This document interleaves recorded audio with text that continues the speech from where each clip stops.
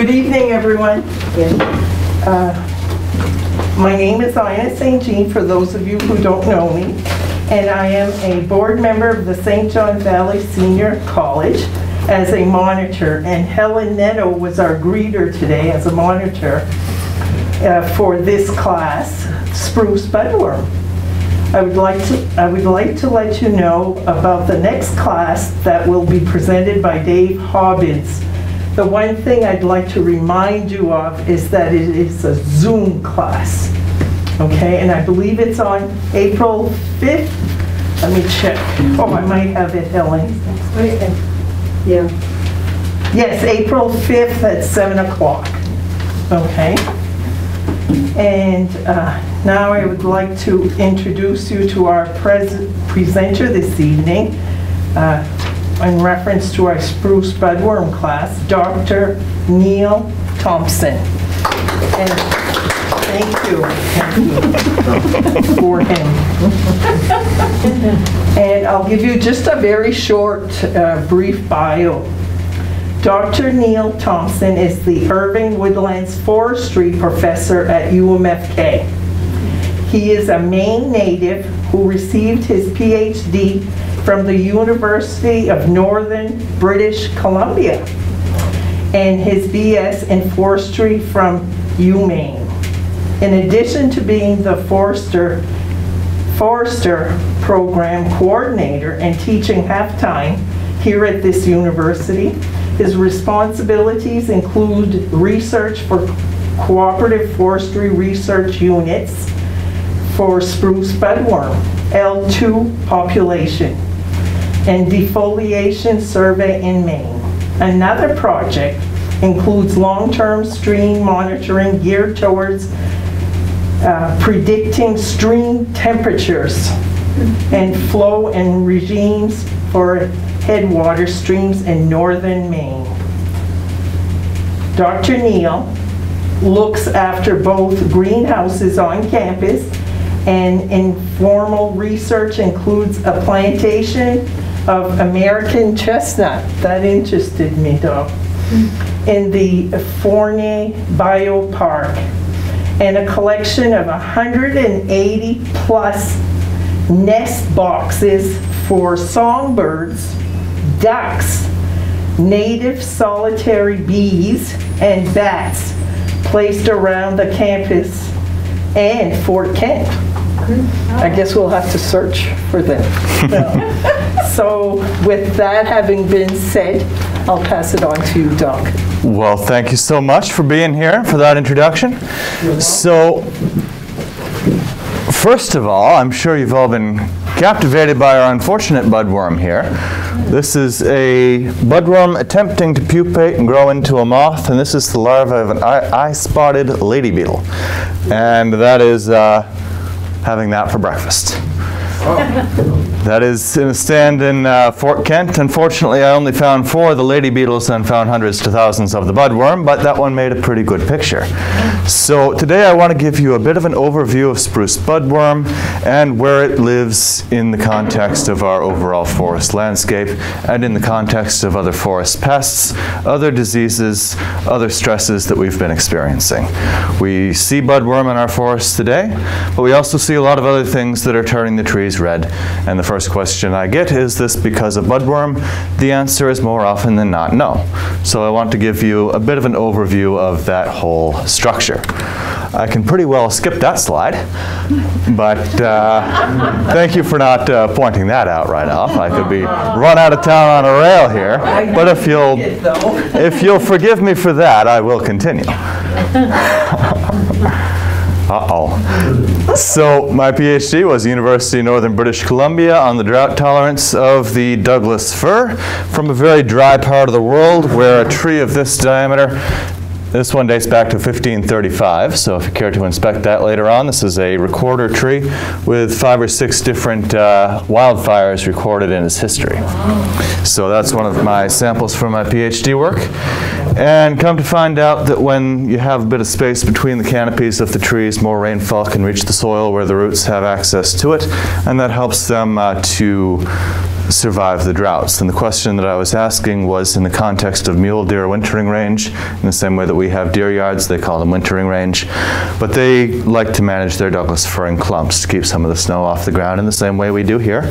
And there was some concern that that clumpiness might cause some issue with the Douglas fir beetle, which is what killed this. And the answer to the question is no, that as long as the tree has some access to growing space on one side or two sides, that's enough. And in terms of its resilience through drought, that was equal in terms of its reduction during the drought and recovery afterwards. So that's good news for all involved. I also found that natural canopy gaps formed by the natural death of competing trees had the same effect.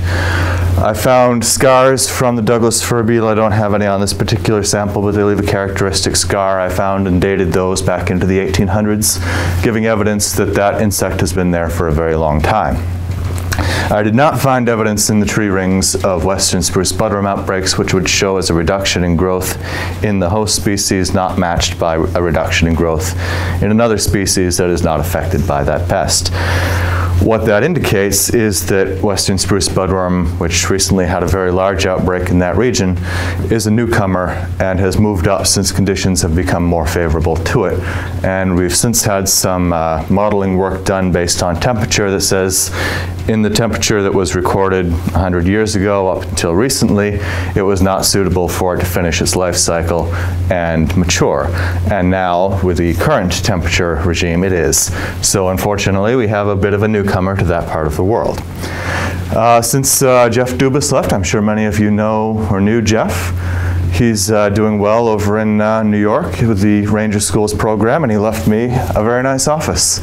So I took over the leadership of the forestry program over the summer, unexpectedly, and more expectedly took over the leadership of the Cooperative Forestry Research Unit, which is an association of landowners ranging from the Seven Islands, Weyerhaeuser, Irvings of the world, to the Nature Conservancy, Baxter State Park, and others, all of whom pool their money in a voluntary tax based on their acreage into a fund that goes to researchers in applied research, usually out of UMaine.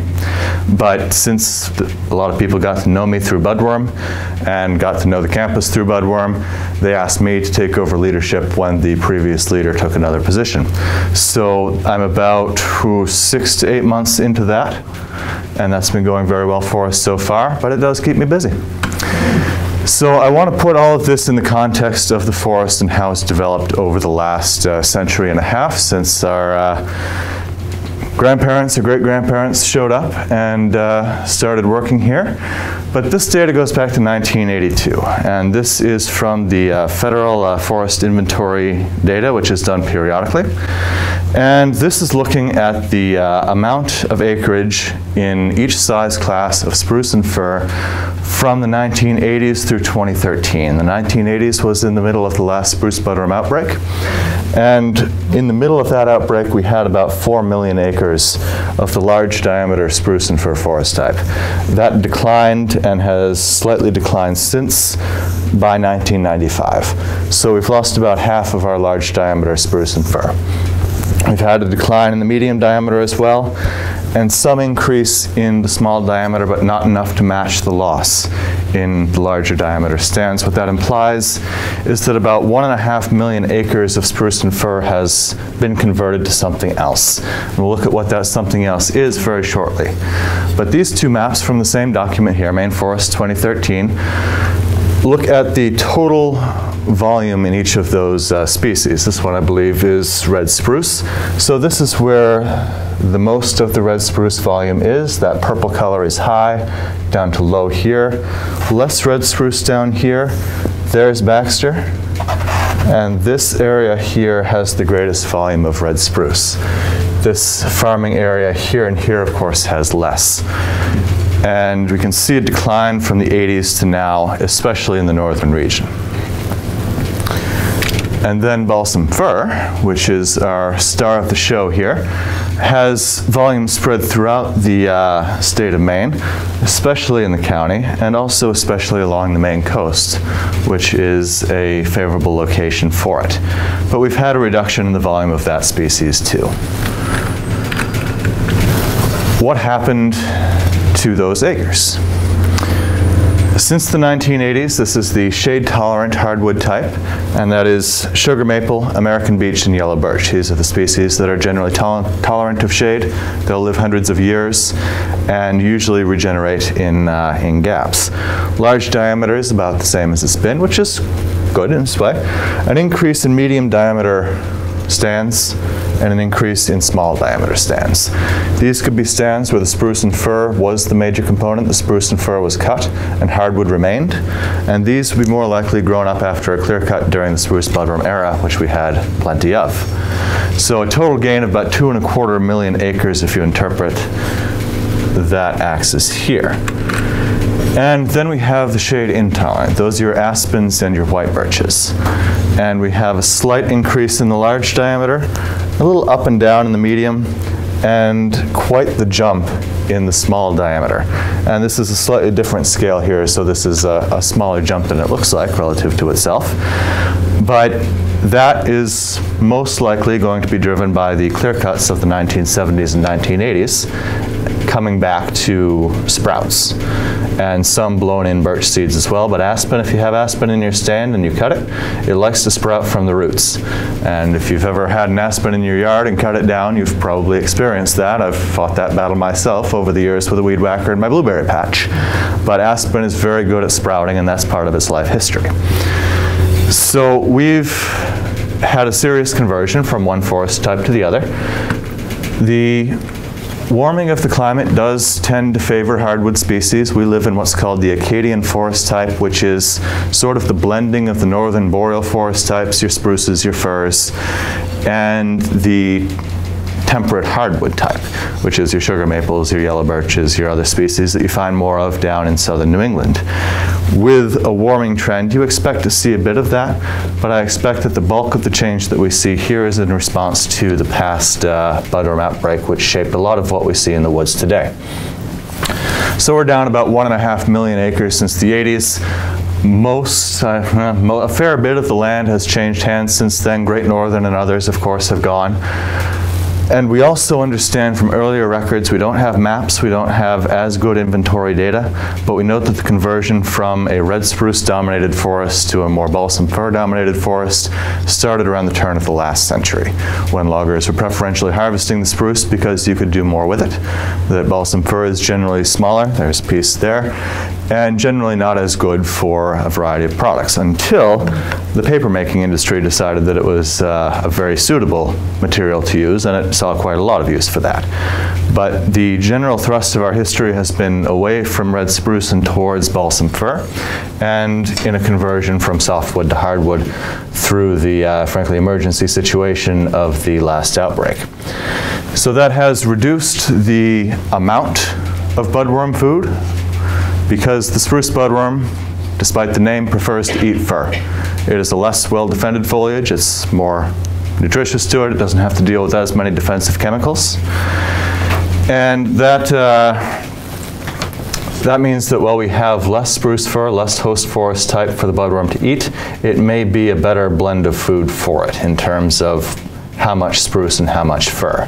Some early estimates from about 102 years ago by our early Forest Service estimated about 15% of the forest was fir, and the balance was spruce, and now we're on the order of half and half, with some areas more spruce and other areas much more fir.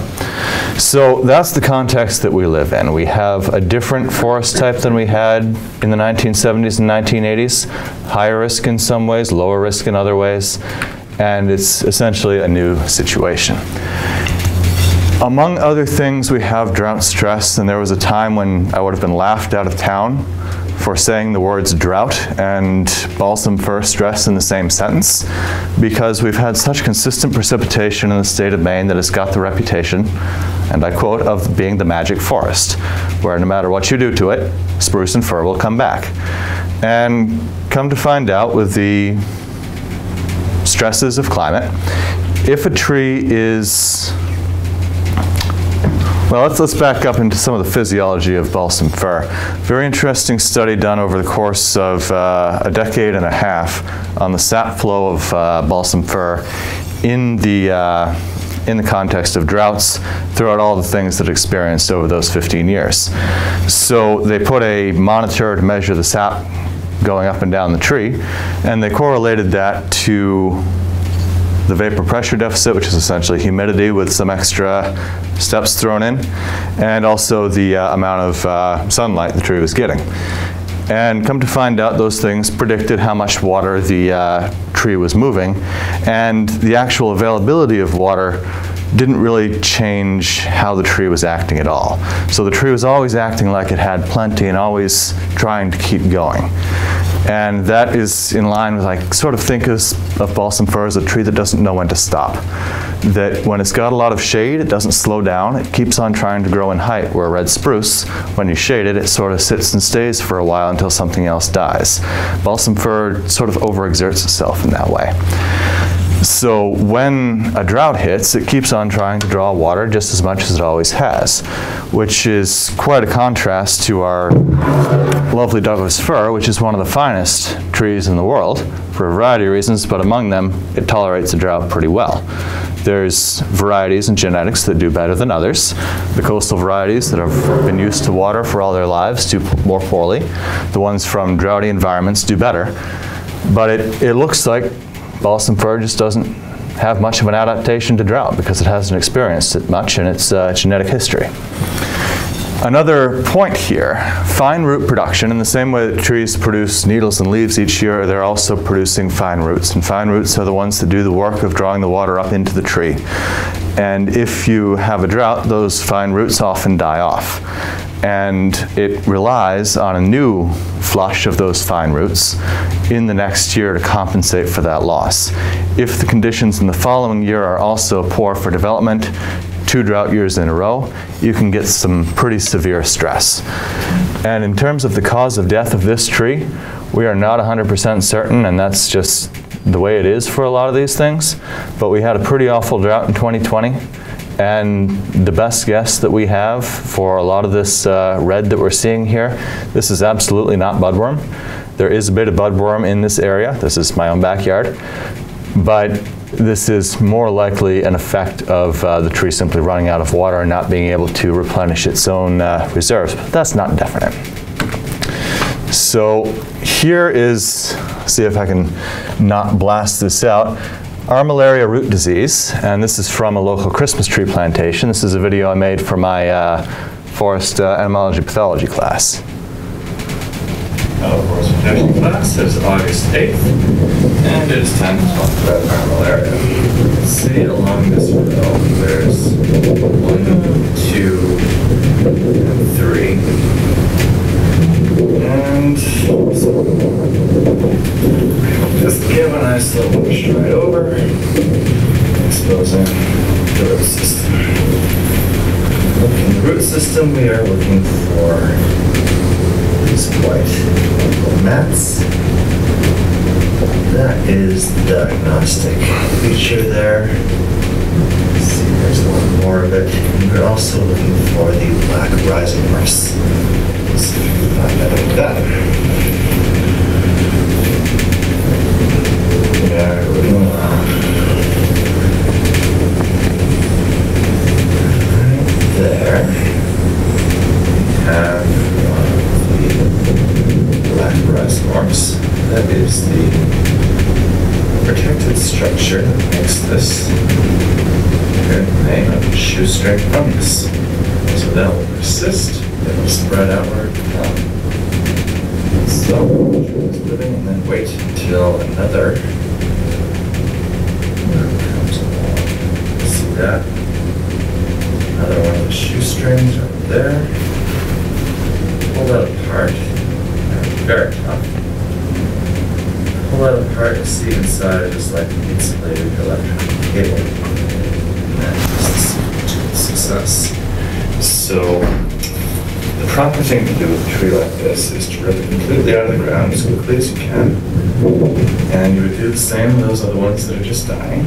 And that will hopefully take as much of that rhizomorph out of the ground as possible. If you don't do that, if you just leave that there, those rhizomorphs will stay in the ground for quite a long period of time, waiting for the next generation to get established. Then it will start climbing up the root until it gets to the tree, where it eventually girdles around under the bark and where it eats. So again, we're looking for the white fungal mats and the black slide prospects. So armillaria root disease, yes? Just pulling it out is going to be the end of it? No. So it's going to reduce. So all of these fungal cables, for lack of a better word, are attached to roots, and they're using the energy of that decaying root to grow out into the soil and find more roots to latch onto. So by ripping up that food source, you're removing its energy source, and you're also ripping up some of the structure itself. So here's another one of the shoestrings here in association with that white fungus. And this is another one that if I'd said this 15 years ago, people would have, again, kind of laughed a bit. This is a Western issue. There's about 12 different species of armillaria, and 1 or 2 of them are really serious pathogens. One of the professor who taught me forest pathology, he did a survey up here about 20 years ago, I think, and he found it, but he didn't find it causing any serious issues. And the site that I showed you has a bit of drought stress, and it's got a few generations of Christmas trees in that area behind it. And that cycle is what can give you that issue. But the drought stress is a serious part of that when the tree's defenses are weakened by drought stress, the fungus is able to climb up those roots faster because the fungus is trying to grow up and the tree is trying to send resins and other things to stop its progress. When it is not able to mobilize a lot of energy because there's a lack of water, then those defenses are weakened and the mushroom is able to climb farther up that up the root until it gets to the main trunk and then totally interrupts the movement of sap up the tree. So that is a thing that we see a bit of. And in that stand that we know about, you've seen these mushrooms, right? Mm-hmm. There are edible varieties. I'm not telling you to go eat them because that's not my specialty. People do eat varieties of this. That's an FYI, not an instruction. But some people think they're delicious. They're called honey mushrooms. And a lot of them simply focus on wood that's dead already and don't cause a problem. Some of them will kill trees. And that yellow to red progression is typical of armillaria. Again, it's a much more serious thing out west. I've never seen it cause any serious issue in a forestry context, but on a Christmas tree farm in a bit of a droughty situation, it has killed some trees and is behaving as it does in the west, which is interesting, and we may see it. This is not armillaria, and this is also not budworm. This is one of many potential species of brown rot fungus. Without a mushroom, I can't tell you which one. There are a wide variety of things that do this, but this is one of the elements that makes balsam fir a bit of an issue to work with. You get about 50 or 60 years with it, and it usually has some form of decay that will compromise the tree itself or its value as wood product. So that's a pretty typical situation. You see that all over the place with 40, 50, 60-year-old balsam fir, where the spruces are much more tolerant to attack by those fungi. Now let's see how we're doing for time. We're doing all right for time. Bark beetles. We're really talking about everything but budworm here, aren't we? I'll give you the context of all the things that budworm interacts with. And back in the day, before a lot of the big spruce was cut out here, spruce beetle was one of the big driving elements of our forest ecology. The bark beetle flies in spring, attacks a tree, lays its eggs in the phloem, eating the cambium and the phloem. And that is the gallery of the adult crawling up the bark. The eggs hatch, the larvae chew outwards, and the blue stain fungi that they brought with them hatch also and clog up the conductive structures of the tree. Eventually the larvae grow, pupate, and the cycle repeats. So there's two things that often set this off. The one is wind throw. When the tree falls over, it's no longer able to mobilize any chemical resin defenses against these beetles. And when a few come in, many come out, and then they can attack healthy trees in a way I'll demonstrate with this good friend of mine, mountain pine beetle. Many of you have heard of mountain pine beetle. Many of you have seen pallets of 2x4 come across with Tolko or Canfor on the label. You see a bit. They have a lot of beetle-killed wood out there. So Dendroctonus is the genus, Dendroctonus meaning tree killer, and Ponderosa for ponderosa pine, and it attacks several other species of pine as well. Many of the conifer species have bark beetles specifically adapted to overcoming their defenses. So a balsam bark beetle probably wouldn't go for spruce, a spruce beetle wouldn't go for a pine beetle did get confused and bite my arm once, but I won't hold that against them. They're about yay size, they're none too smart, but if there's a lot of food in front of them and they happen to hit it, they'll do pretty well. And what happens when one goes in, the tree attempts to defend itself with resin. When successful, this is what it looks like underneath the bark. Here's your beetle whose progress has been arrested by these toxic resins. It has created a resin pocket here, which is a small dead area flooded with resin. And it has successfully stopped that beetle. Here's another one, a pitch out. This is where the beetle went in, the tree responded with a lot of resin, and sent it out in a very unhealthy condition out the other end. This is another one, this sort of, see how that's sort of globular, it looks very wet. That's what you want to see after a beetle attack. And over the years, you'll have a healing of that resin pocket and the tree will resume normal function. And you can see the scar in the year that it was formed, which was the basis of my calculation of when outbreaks happened in the past. This is what you don't want to see. This, you see much less globular, much more sawdust. That came out the rear end of the beetle. And every one of these holes is where a beetle went in and is laying its eggs. You can probably see about 50 in there if you count it. So that is a very poorly defended lodgepole pine. If the resin defense fails, one comes in, it digests the resin that was meant to flush it out, makes a slight chemical change, and that chemical out the other end makes an attractive scent to friends. It says, come on in. We're open for business. This tree is not defending itself very well, and you get what's called a mass attack. So that is just one out of the, you saw about 50 on the base of that trunk, and every one of these development chambers here hatches out a beetle. So one goes in and 10 or 20 or 30 come out. The yellow tree is the one that has it. Off they go. And by the time you see red, the beetles are fully mature and gone. So you get used to looking for yellows when you're trying to find these things. So this one has active beetle in it, the red behind last year's. So back in the day, we had an awful lot of spruce beetle here because the spruce beetle prefers the larger trees. We simply don't have so much of the large spruce anymore to support populations of that. Now, what you're seeing here is a map of British Columbia and Maine to scale. The green is pine forest, or pine predominant. In here is where I worked, where it's Douglas fir first and pine second. The pink is going to be the attack of the beetle in the year listed, and the white will be where it was in a previous year. In 1999 to 2000, you can see the bark beetle erupting simultaneously throughout the province. You can see just those little fine bits of pink all the way from one end of the thing to the other. And this is an area about the size of all of New England here. It expands, it expands, it expands until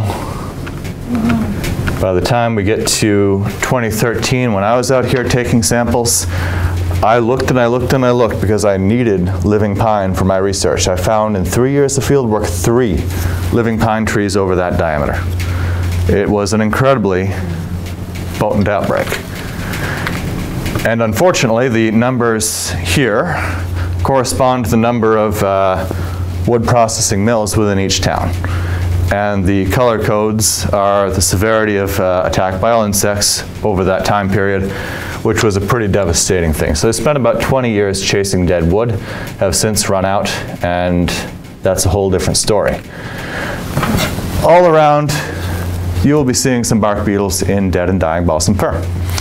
These are usually what we call secondary attacks. The tree was killed by something else, and the beetle said, "Thank you very much for this undefended food source. I'm going to do a generation here." So every one of these holes was a woodpecker who found himself a meal. I feed the woodpeckers, and it turns out I didn't need to that year. They did fine. So all of these holes, they're chasing down beetles that are there opportunistically. They are usually not the ones that kill. I've got a list of about 15 different native bark beetle species that are all generally secondary users of otherwise heavily stressed or killed trees. Sometimes a secondary insect can become a primary. I've seen it where an insect that is known as the secondary pest is actually the one killing the tree, but it's rare. That I don't think that is the cause of death, but you will see it. You'll see the frass, the beetle poop coming out the holes. You'll see woodpeckers going after the beetles. It is not generally the cause of death. Eruptive forest pests with an I. So eruptive would be a volcano. Iruptive are the ones that can go into a massive population growth like the mountain pine beetle, like the spruce budworm. So this is the usual cycle. Endemic means that it's here. It's within its normal lower population levels. And that is a perfectly fine part of our ecosystem. That you're going to see some maps in the pretty near future where they're down here. We don't care. We're not doing anything about them. This incipient stage is where we can identify rapid growth. This is where we're putting our focus right now. Identifying when it's going from here towards here. Everything that we experienced in the 70s and the 80s was up here. And then 86 collapsed here. Goodness gracious. And returned to endemic conditions. And that is a population cycle. And I don't mean to imply any regularity to the cycle. You might have heard, oh, every 30 to 60 years it comes. It's not so predictable as that. That we have tree ring analyses that you can see the reduction in growth from the needles having been chewed off. A range of, I think, 46 to 106 years between outbreaks. It's not like clockwork. It's not really a predictable event. And there's been populations that have come, gone, not really done much. And there's others that have exploded into a regional outbreak. The big one that we know about, well, the first big one, turn of the last century, 1913 to 1919, affected most of the state.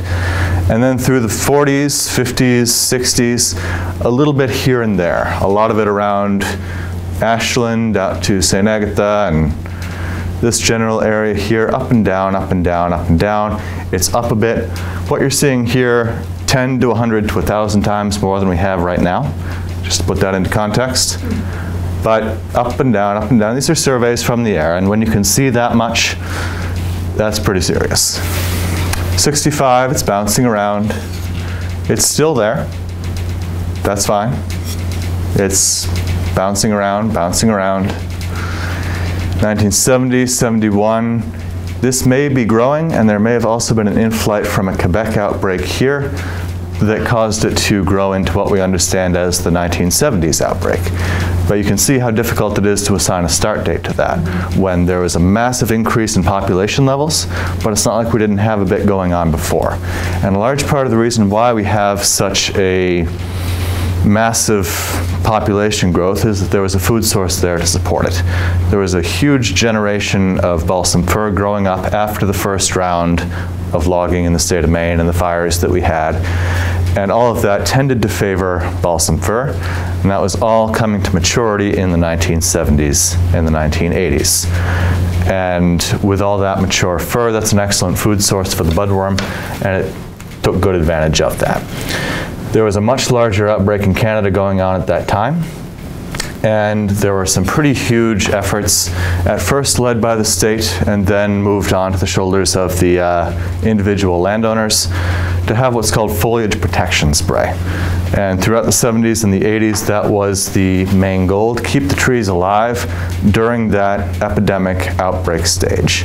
So you might have seen some recent articles about the old airport and how that was used for the spruce budworm spray. That was less an effort to adjust the course of the population as to keep trees alive during it.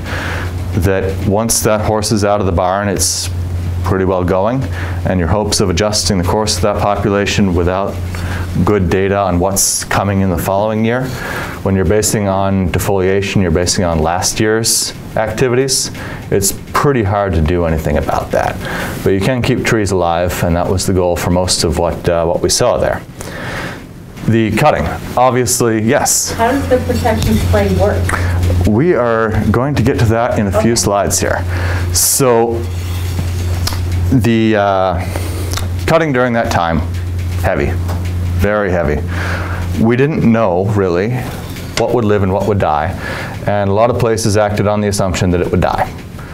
There were a few, Bascahegan and Baxter State Park come to mind, who made the bet that the red spruce would make it through, and a lot of it did, some of it didn't, but they've got a pretty good supply of the bigger spruce in this day and age, where a lot of the salvage and pre-salvage logging done throughout the state of Maine made the assumption that the red spruce would not make it through, and when everything is red, that's, there's an argument for that.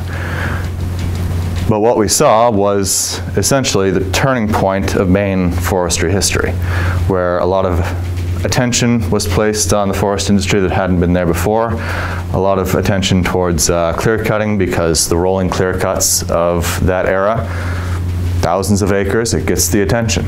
That led to the Forest Practices Act, that led to a failed referendum against clear cutting in '96. This was the origin of a lot of the stands that we see today, and the origin of a lot of the conversations that we have around forestry again to this day.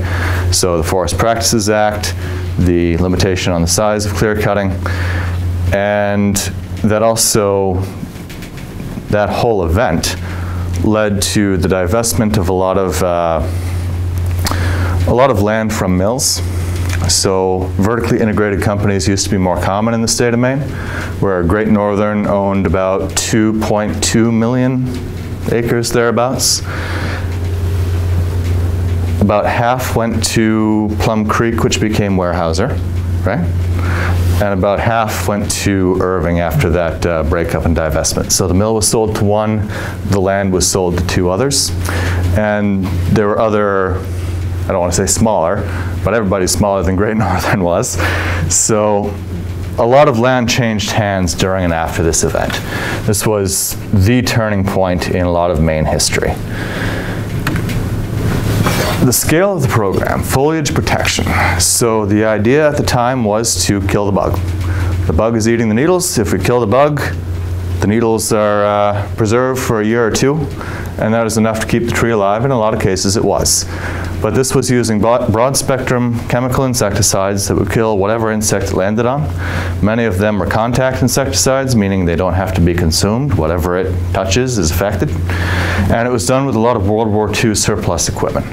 This was before the days of GPS. This was before the days of computer systems. This was a lot of World War II equipment following itself around the North Maine woods, spraying at first DDT, then carbaryl products, things that we would be hesitant to use at scale today, some things that are no longer on the market today because of human health effects. So this was widespread, about 2 million acres more than once, and with some regularity, and about 5 million acres sprayed at least once. There's some very good photos. I can't use many of them because they're behind paywalls by news services, but this was a big event. There's a very nice retrospective that you can find on YouTube that's linked here that we don't have time for, but it goes over the memories of a lot of folks who were involved at the time. Or you might have seen that before, but it's a very nice little documentary recording their recollections of that time. And this is a slide I stole from another one of my own lectures, but you can see 1, 2, 3 planes going across with, it's essentially a follow the leader type operation. They would take off, you'd have your spotter plane, and the others would follow behind, and shutting off for water was not really a practical part of that equation. So it was broad strokes at that time with pretty heavy-duty products. Now, bringing us into the modern era, this footage is all my own from the past year or two with my voiceover to show people how to find the budworm at lower population levels. And the object of the game for us at this point is to identify populations when they are small and identify those populations that are likely to increase. If they're small and likely to stay small, we don't care. The ones that are small but fierce and likely to grow and contribute population to other areas, those are the ones we want to know about. Spruce budworm larvae feed in May and June on balsam fir, white, Norway, red, and black spruce. Early in the season, you might find budworm in their webs around pollen cones, which are a preferred food source. When the buds have broken, look for new branch tips that are cooked, now form, or stuck together. Larvae web branch tips together for protection from predators and will defend their spawn against other budworms. You can often find larvae that look for these unusual branch tips on seedlings and saplings at roadside. Expect to find more larvae higher in the canopy, including trees that have fallen over after the eggs were laid last August. This is why branches are collected from the mid-canopy for L2 samples. Spruce budworm has a dull green-brown body, a black head, and 4 white dots per body segment. L3 through L6 larvae are generally similar, except in size. A common species you may find feeding in the same way is spruce coneworm, which has lines running the length of its bottom. Several other species also feed in the same way, but are generally not as common. Spruce budworm are not social animals, and they do not share branch tips as sawfly larvae do. Keep an eye out for budworm on understory trees, where they may have spun down or fallen when disturbed by a predator or a competing larva. Defoliation of current ear needles is not easily seen from the air, but can be observed from the ground. This is a relatively high level of defoliation from a current hotspot. If you find trees like this, please communicate their location to the Maine Forest Service or Neil Thompson at CFRU. Backfeeding on older needles occurs at higher population levels that haven't occurred in Maine since the 1980s. I had to say that. As you have contributed to, with the L2 branch collections and pheromone traps, can detect rising populations years before an aerial survey would detect the problem. Ground reports can be a valuable addition to these surveys. Spruce budworm larvae feed in May and June, pupate near their feeding location in June and July, emerge, fly, and lay eggs in July and August, hatch as L1 larvae in August, and overwinter in an unfed condition. So one more video before we talk more about that. Do you all remember the hard frost that we had? I think it was June the 1st of 2020.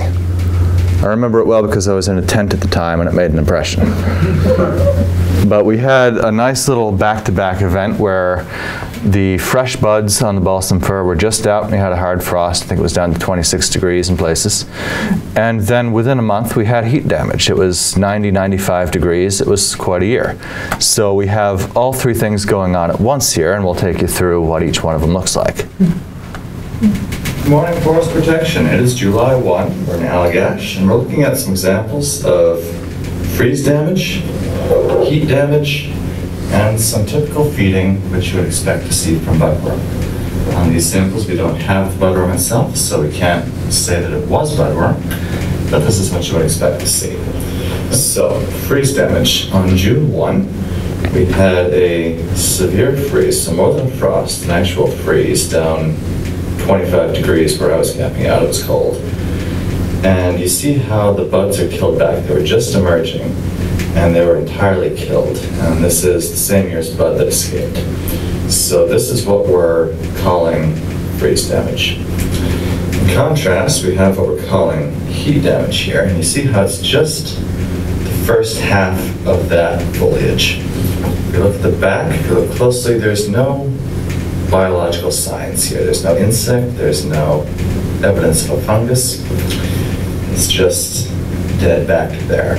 Whether that's heat or drought or both, can't say 100%, but that is what you're seeing a lot of red in the North Maine woods. So as you're driving along, you see red trees where it's just the tips and mostly at the top That's what it's going to look like if you pull the branch down, and we're assigning that to a combination of heat and drought. Contrast with the feeding that would be typical of budworm. These were webbed together, and you can see the missing needles here. You see there's no red here. So with a trained eye and binoculars, you can look up and see. Enough of him. So that's one of those things. They look so similar, especially from a distance, especially if I haven't pulled the branches down, that if you just looked for red tips in that year, you would have panicked. And that's why we look closely. That identification is the first step in anything, and that's what we put a lot of our time and effort into. So to review the life cycle, the object of the game is for the budworm to overwinter, and when the buds just first start to swell in spring, they actually burrow or mine into them. And as that bud is just opening up, it's eating it from the inside out. And as the buds open up and the needles spread out, they have to work harder to get their food, but they're bigger at that time, so they are able to do that. June and July, you see the pupation. July and August, you see the moth. And you'll see them around light sources quite a lot because they're attracted to light, like many moths are. So these next few slides are, one is budworm and the other is not. This is the spruce coneworm, not budworm, fir coneworm, yellow-headed spruce sawfly, very creatively named. And these ones will all sort of mob up on a branch together. And they usually affect young trees and just a bit of them, not really a concern. This one, if you have apples. You see that one in your orchard this year, Laura? Well, I hope they don't make their way. They're a pain. This one is the close cousin of spruce budworm. It's essentially a lighter green version that will eat hardwoods too. And it particularly likes apples, and you'll find them rolling leaves up. So leaf roller, very creatively named, but they'll also get the spruce and the fir. So you'll find them feeding in the same place at the same time in the same way, but they are not the one that really goes into a massive outbreak in the spruce fir forests. Apple orchards, these will go into an outbreak and you have an issue with them. But these ones with the 4 dots on the body, that's from below, that's from the side, that is how you find them. And it's always with those 4 dots per body segment, never the horizontal lines. Nowadays, you see so many more of those than the others that you don't really have to think too hard about it. These slides, this is a budworm about to pupate in the pupa situation. And all of these, just a heads up, these do wriggle if you find one. Don't be too alarmed.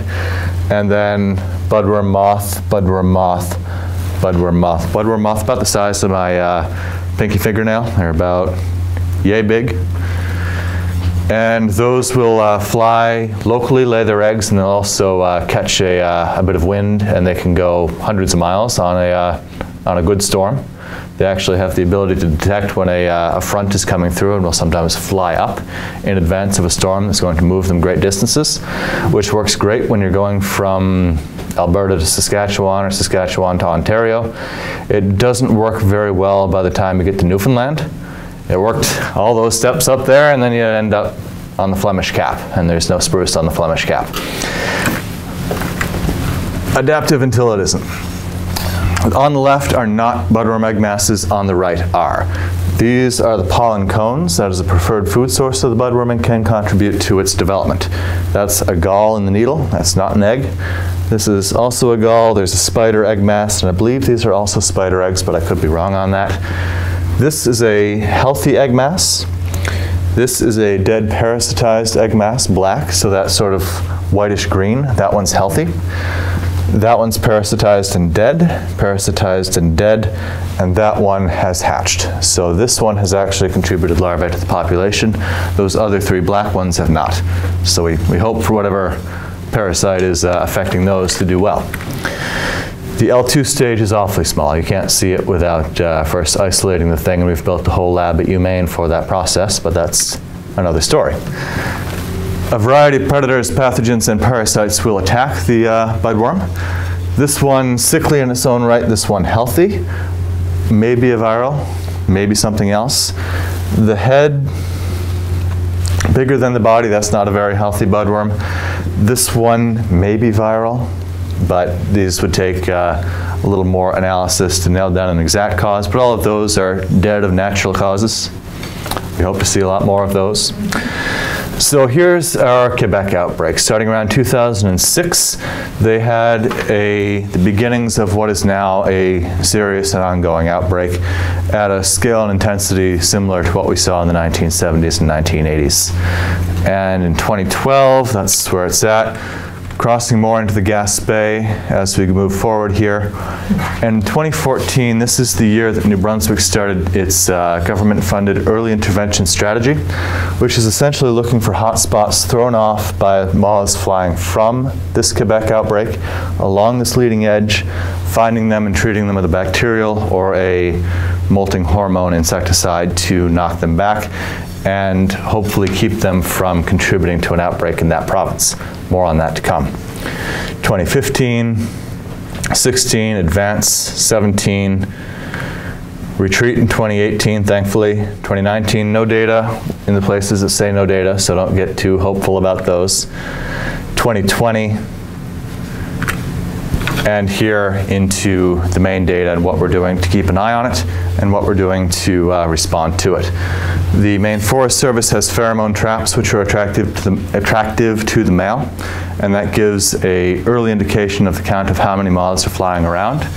And in 2019, this is quite the spike that we had. The reason why, on the 15th and the 20th of July, we have moths flying from the Quebec outbreak into the state of Maine here and across here, unfortunately landing right on our heads here and affecting both the forests and some Christmas tree plantations in that area. So the Canadians provide us with the flight models and we'll breeze through that. Thankfully, 2019 didn't contribute any more than we had before. A slight reduction in the pheromone trap counts. And by 2021, we have a more localized situation with generally reduced trap counts, but we do have a few specific spots that have been up. So what I organize here, and with the help of my students, is what's called the L2 survey. The L2 is the overwintering stage of the larva, which is waiting to feed in the spring, and that is the stage that gives you the best forecast of the next year's population.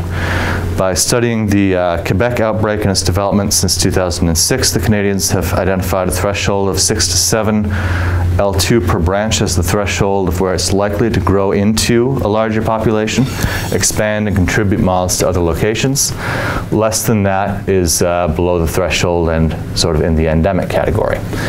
So we send foresters to each of about 300 sample locations since 2014 in our monitoring network. We search for the larvae, and the idea is to give the very early warning years in advance of what would be detected in an aerial survey and identify when they're going across this eruption threshold and act immediately to bring it back down below that threshold, ignoring anything that's below it on itself. So New Brunswick, really driven by the government, has developed the early intervention strategy, which we'll get to momentarily. So here's the results, my own maps, which these dots may be a bit small on the screen. 2019, a bit here, up to 4 per branch, nothing over the threshold, very good. Unfortunately, 7.66 at Cross Lake here.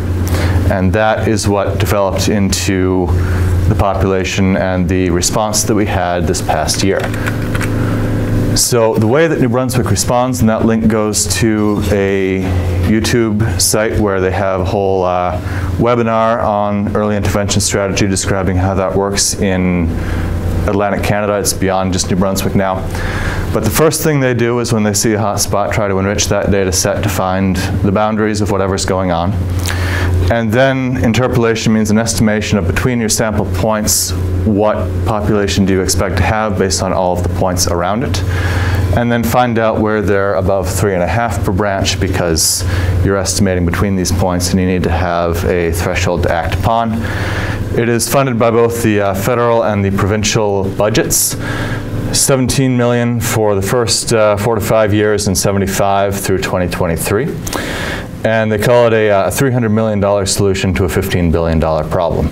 Because if the outbreak gets out of hand, the costs of foliage protection are extremely high, especially with bacterial insecticides that are more acceptable in the modern era.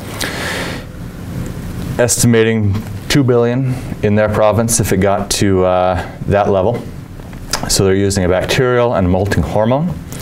And because it's a pretty even mix of public and private land, if it's private land, by default it is sprayed, but the landowner can opt out if they choose, and they are given that option each year.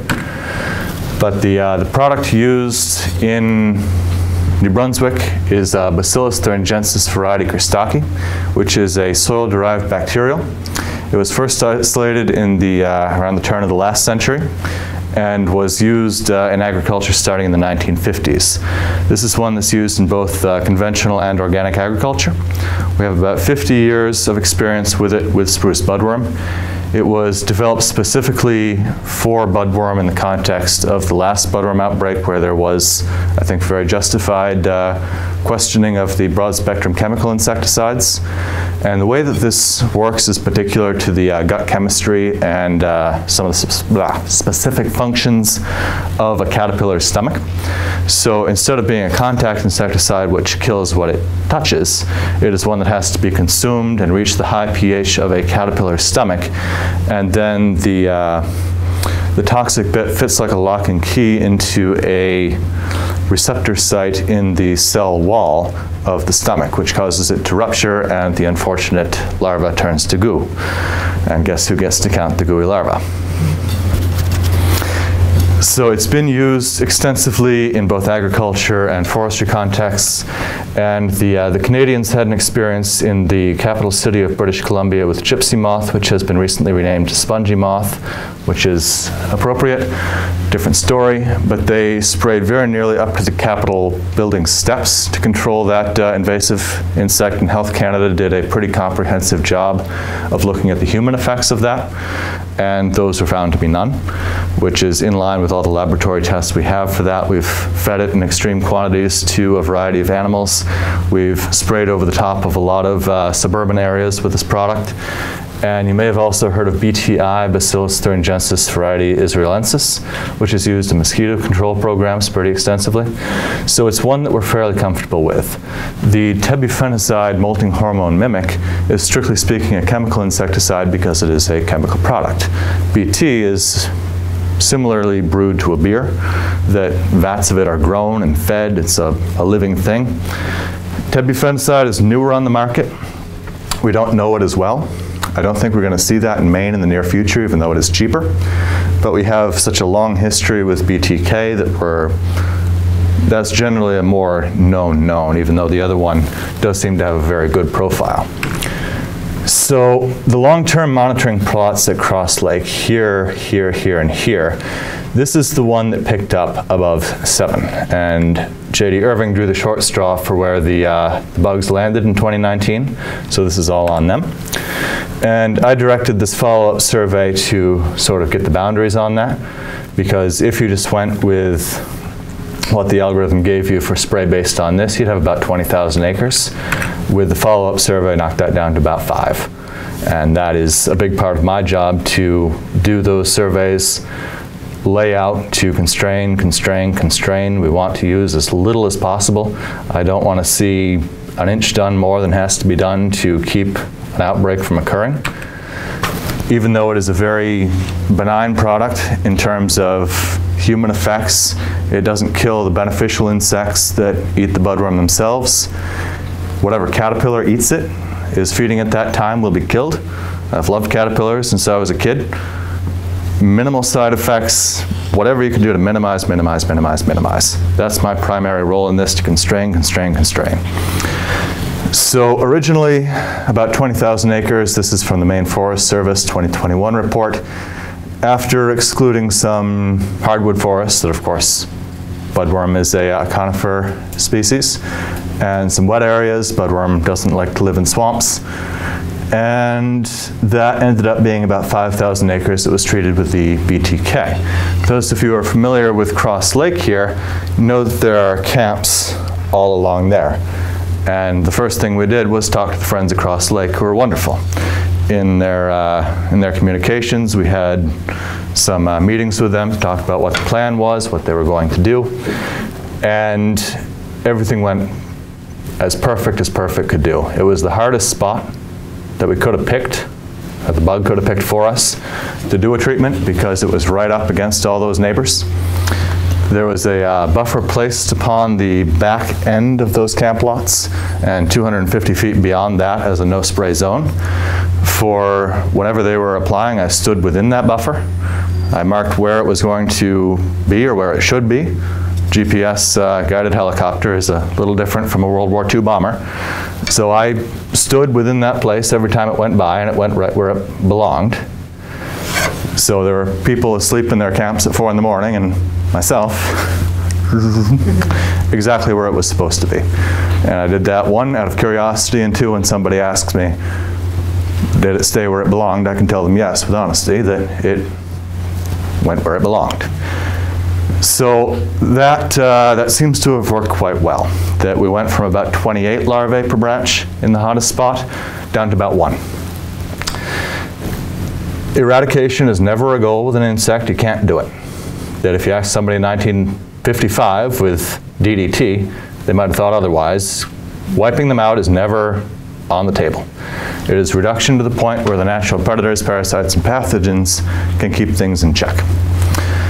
Last slide here before I wrap up. I'm a few minutes over.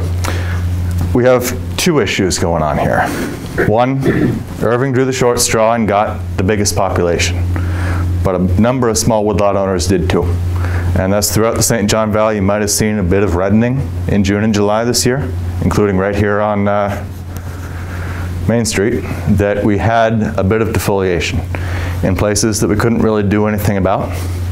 1, we didn't know they were there until we saw them after the feeding. That's one of them. That's characteristic budworm eating. That's about as bad as it's been since 1986.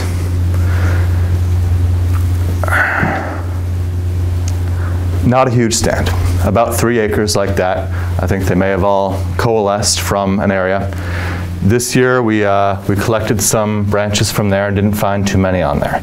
I think we're going to be okay on that spot, but it's been bouncing around in the valley, and we're going to keep a closer eye on it now that we know that it's bouncing around there. On Christmas tree farms, of course, it's a very deeply aesthetic product. Having the needles chewed off your Christmas tree when it comes to your house is not acceptable. So the Christmas tree farmers, of course, respond immediately. Some of them have used BTK, some of them have used carbaryl. That's a conversation to have with a professional that you work with. Carbaryl is old school. It's what we used in the 70s. It's still available as a generic. BTK is more the modern product. But you can understand the need to protect that resource. That's their livelihood and income. That this is where I think Christmas tree farmers and foresters need to communicate, and I think we've been doing that recently. That I think that is one of the core pieces of communication, because we're dealing with the same insect here. And we're looking at it a different way. We don't really care how it looks in forestry. That if a few needles are chewed off, but the birds are fat and happy, that's fine by us. But for a Christmas tree farmer, that's a tree you can't sell this year. Maybe not even next year. Now, that is a pretty serious problem for them. Wrap up slide. Why is this fir tree red, Neil? Quick answer, I'd be happy to come out and take a look. That Joe Byther and myself both come out and do house calls and diagnose and say, this is budworm or this is not budworm. Joe Byther has been a senior entomology technician for the Forest Service for some time. It's fantastic. So if you're seeing some missing needles on the tips, a bit of a reddish tinge, that's a pretty good chance that's a budworm. If the whole tree is turned red, that's not budworm. There might be budworm somewhere in there, but that is not the cause of the whole tree turning red like a candlestick. That could be drought alone, that could be armillaria. Brown rots, if the tree is simply snapped off at or near the base, that's a completely different thing. Bark beetles, unlikely to be the true cause of death, but possible. I don't want to rule that out, because you'll come back in 5 years and somebody will have a tree that was killed by a bark beetle. It would be unusual, and I'd love to hear about it. There are several other moths that you'll see flying around, usually not at the levels that you'll find budworm. The heat stress and frost kill are curiosities that you may see again, and that's why we have to look very closely. I can't just roll up to a tree and say, that's a bit red. It's got budworm. I've got to see the insect. That's the step of diagnosis, that one, to know what we've got, and two, that you don't respond inappropriately with spraying something on something that was just damaged by frost or heat. So diagnosis, then counting, and then getting to decide what you do. So we are in a bit of a situation with budworm.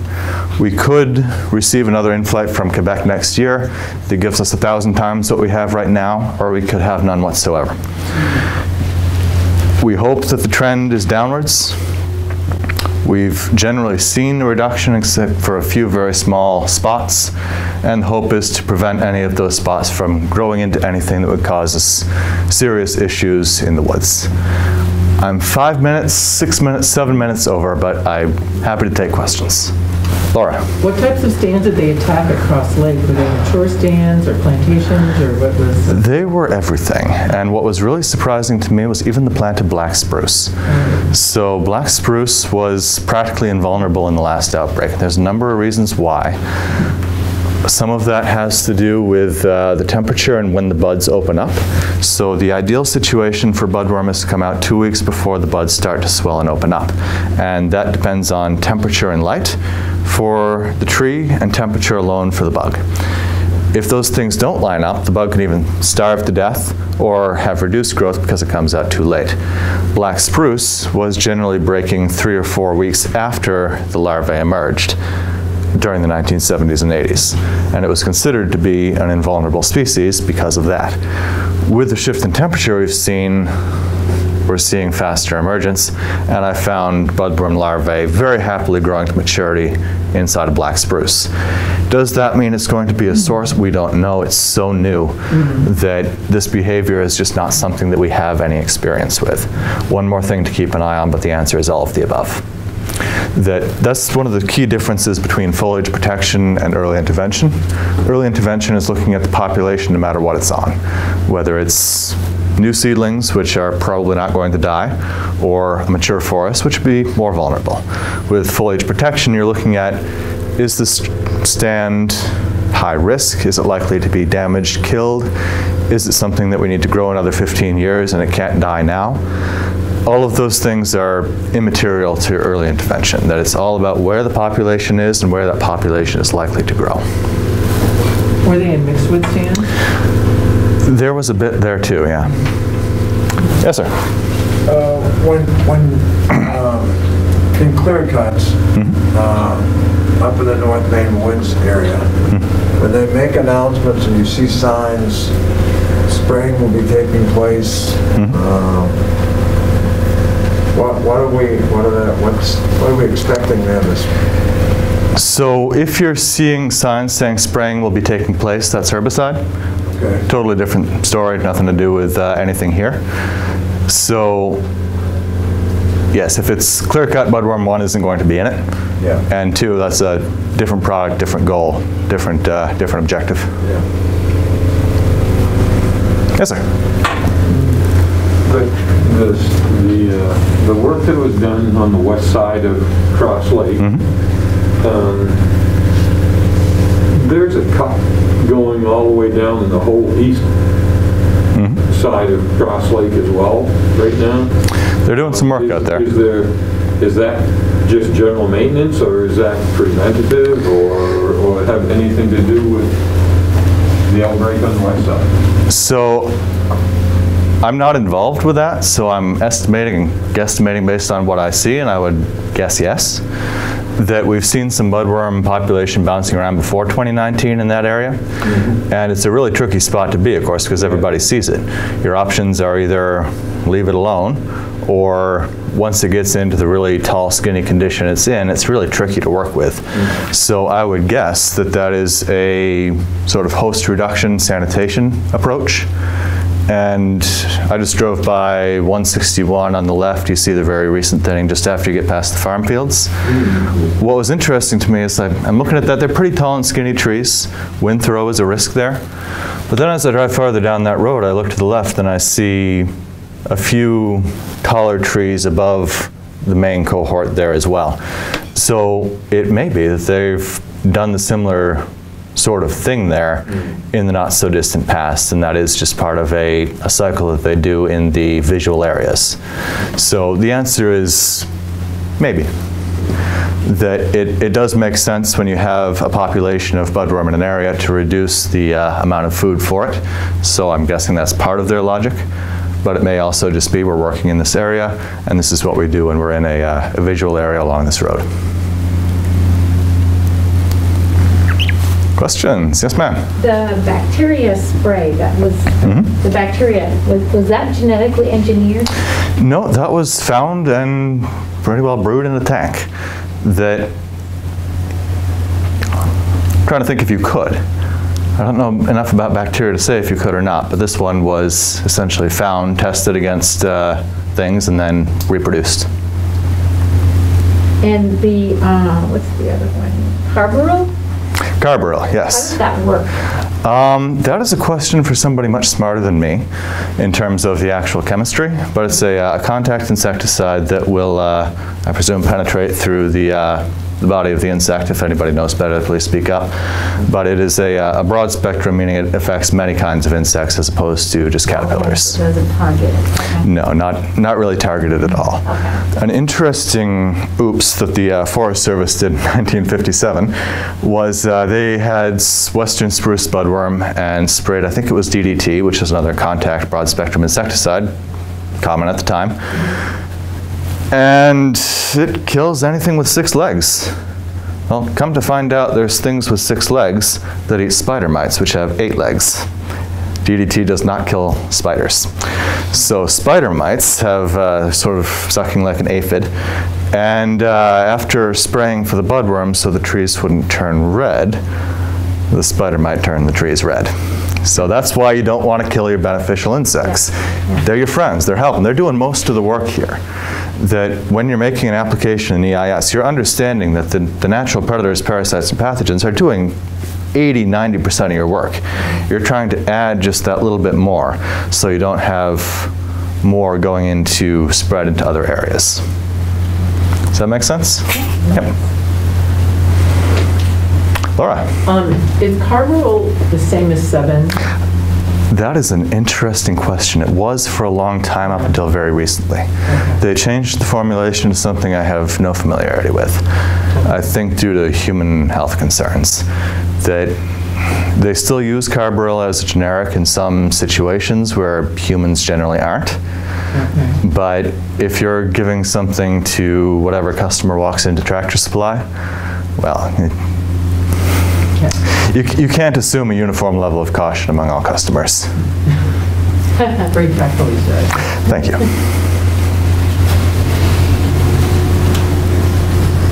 Going once, going twice. You can ask more than one. You're more talkative than my usual class. How early bedtime too, yeah. Well, thank you all for coming. Feel free to check out the old cookie here.